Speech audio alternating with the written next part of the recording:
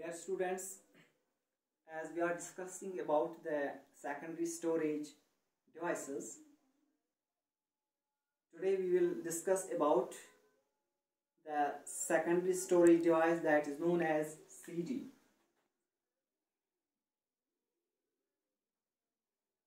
The full form of CD is compact disc.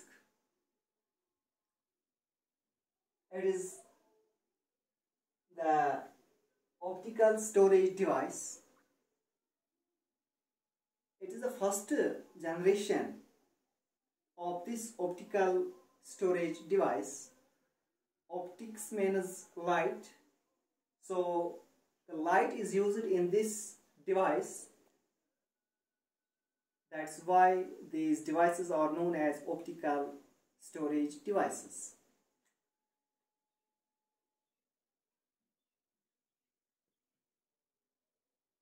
It is the first generation of 1984. It is the first secondary storage device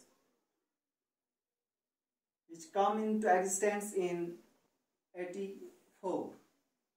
And this is having a round shape, and its diameter is about 5 centimeter.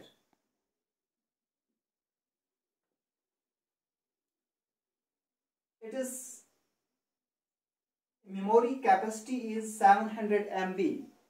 That means it can store data about 700 MB. At those times it was a large amount of data that was stored in this type of storage device.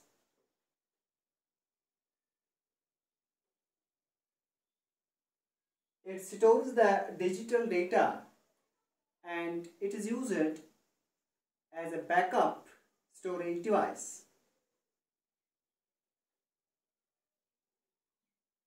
So these were the important points regarding the compact disc. The rest type of devices will be discussed in the next